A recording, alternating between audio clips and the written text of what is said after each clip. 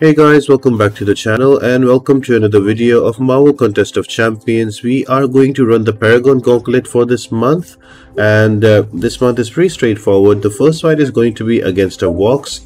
Now there are quite a few nodes. The first one is Kinetic Transference, so if he hits you in the block, he is going to get power, and also there is consistent combos, so you have to use 5-hit combos every time. Otherwise, if you finish off with a 4-hit combo and you swipe back, there's going to be an unsteady debuff that will be applied on you, and because of that, for the next 10 seconds all of your damage and hits will be glanced.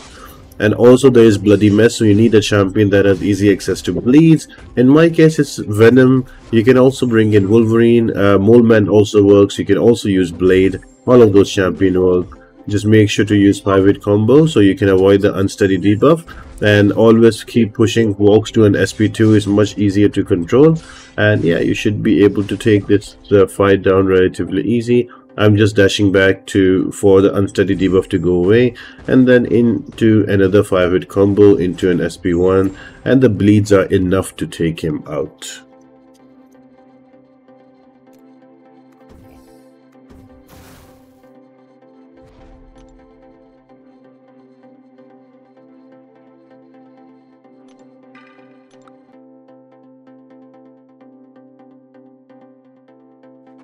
Next defender is going to be a Psycho Man. Now he is all about that auto block, so if you can control that, you can control the fight really nicely. The nodes here are going to be Dazed and Confused, Concussive Resonance, Third Law, Physical Burst Reflect, and Give Me Shelter. So if you can find a counter to auto block, you don't need to worry about the Concussive Resonance. You won't be getting all of those concussion debuffs on you, reducing your ability accuracy by 20%. And the only thing you need to take care about is Dazed and Confused. So if you parry the opponent once and you parry again into 7 seconds, you are going to get a falter on you that is going to make you miss. So some really good champions that work here are your natural auto block counters that are also part of your arcade games saga. So there is Angela. There's also Vox. Champions with undermine buff, they really work. You can also use a Gore here.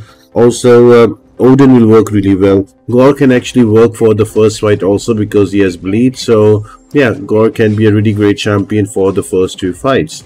And just like that, we are down to 33% with a nice heavy attack. I get some good damage. And yeah, I will end up the fight with an SP3.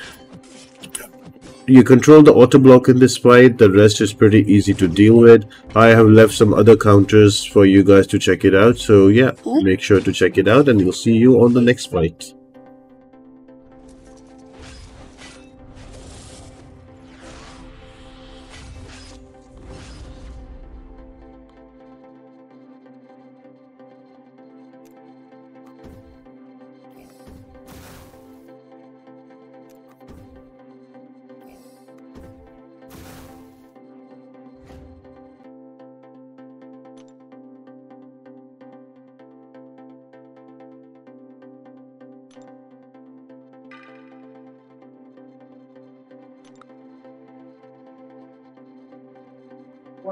Next fight is going to be after the choice node. Make sure you skip that, and the node is going to be Bob and Weave, Crit Me Baby One More Time, Arrow to the Knee, Cross Counter, and Deadly Precision. Now Valkyrie is going to evade all attacks unless you have a precision on you, so you might have to wait it out. So I just use a heavy attack and got precision, so now I don't have to worry. She is not going to evade me. Once that is out of the way, there's also Bob and Weave, so I either need to intercept her or I have to dex her, so her guaranteed crits are taken away.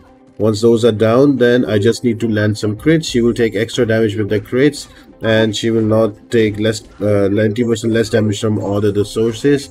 So it might be a little longer fight, but Venom is a critting machine, so you can use any champion from the arcade games that has a higher crit rate or has guaranteed crits, and they should work. Another node is cross counter, so whenever a defender will finish a special attack, there will be a timer on you, and you have to use a heavy attack within that, so you can remove the timer, otherwise you lose half of your health. So yeah, just take care about that and you should be good with this fight. Now moving on to the next one. it's going to be the Overseer with Clean Sweep, Parry, True Lies, and Bane.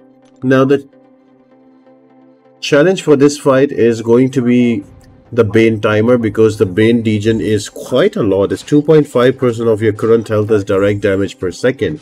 So the difficulty here would be with Overseer throwing a special attack, he is going to have an auto block chance, and that is a pitfall for this fight. So you have to play slow and use a champion that is immune to auto block or that can bypass it. So somebody like Angela or champions that have undermine buff.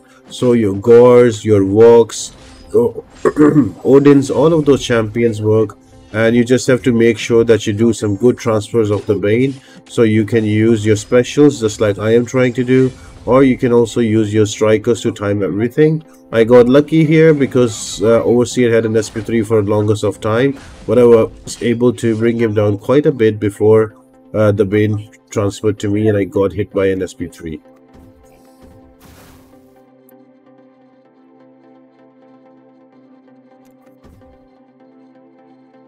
And then we have another choice node, so you are going to skip that choice node and move on to the next fight that is going to be against one of the newer champions, that is going to be Beta Rey Bill. Now, ideally you should bring in champions that are either immune to shock damage, or they have a lot of buff control, because Beta Rey Bill really depends on shock damage and also buffs. If you take one or both of them away, you can do quite a bit of damage. Now I am just using in the Venom and I'm just trying to YOLO.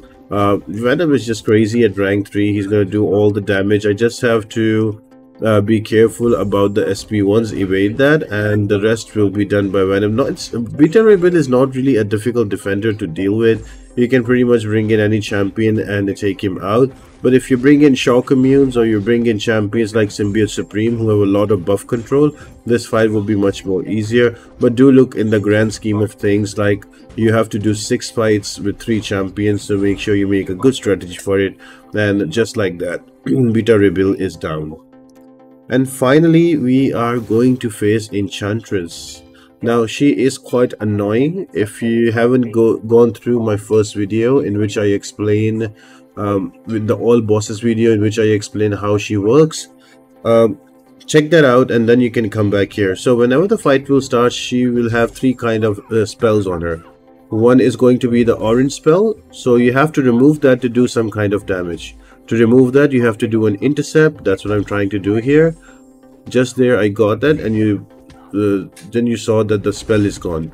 Again, whenever she is going to throw a SP1, some of the spells will return. Now, if there is a green spell, that means that you have to punish her heavy attack. So I just punish with an SP1 right here, and then spell is removed. And the purple one requires you to knock down. Now, because at the end of the special, the defender is knocked down anyway, so I remove 2 spells in one go. So remember, there are 3 spells. One requires you to intercept, that is the orange one. One requires you to punish the heavy, that is the green one. And the third one is a purple one that requires you to knock down Enchantress, and you can remove that. Once you remove those spells, it's okay for her to throw a special 1 or special 2, because she's not going to do much damage to you. So it's very important to dispel those, and whenever she will use an SP1, she's going to get some of those spells back. So right now there's a green and a purple spell, so I have to, for the green spell, I have to punish the heavy just like that and knock down for the purple. One thing here, she's going to alternate between unstoppable and mischance. So to deal with that, there is a node that will help you. All you need to do is to use a lot of parry. Every time you parry, you're going to apply slow on her, and that's going to help you with the unstoppable and also the mischance. So yeah, so I hope this helps you and helps you fight Enchantress and get this done. For me, just pick a really good champion for Enchantress, a science champion with less buffs, and for the remaining part you can pick somebody like Gore, Vox or Venom, and they should be good. Thanks for watching. See you on the next one.